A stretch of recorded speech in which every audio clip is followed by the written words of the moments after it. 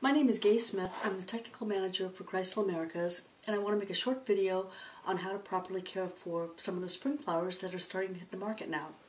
Of course, we have iris, lilies, and then one of my favorites are daffodils. These daffs are from Canada, and daffodils are a little bit different because of they give off a very thick sap that the bacteria just thrive on, and also the sap is actually poisonous or toxic to freesia or tulips. So you really want to separate daffodils completely apart when you process them.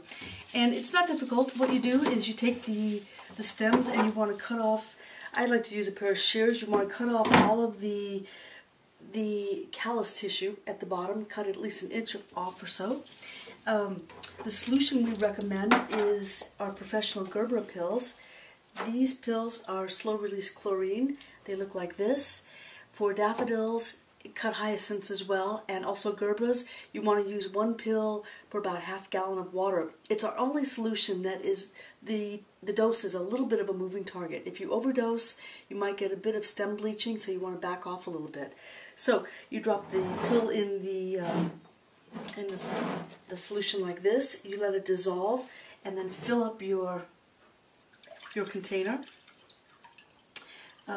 Keep in mind, these daffodils are short, so sometimes you have to use, I had to look around and find a container that would really fit them perfectly, but anytime you use a metal container, you always want to put either a plastic or a glass liner in it. So in this case, I'm going to use this as a glass container. You let the pill dissolve, you fill up the container, you give all the stems a fresh cut. Like I said, cut off at least an inch. And then drop your daffodils in the container, in the vase or the bucket. Let them sit and start to firm up for at least an hour or longer. The stems will get completely filled. You want to make sure that they're upright because they'll straighten in any position that they're in. Once the sap stops flowing, then you can use the daffs, you can mix them with other spring flowers, but keep in mind, don't give them a fresh cut. If you need to cut them to resize them a bit to fit your design, you need to let the sap stop flowing. That's a tongue tire.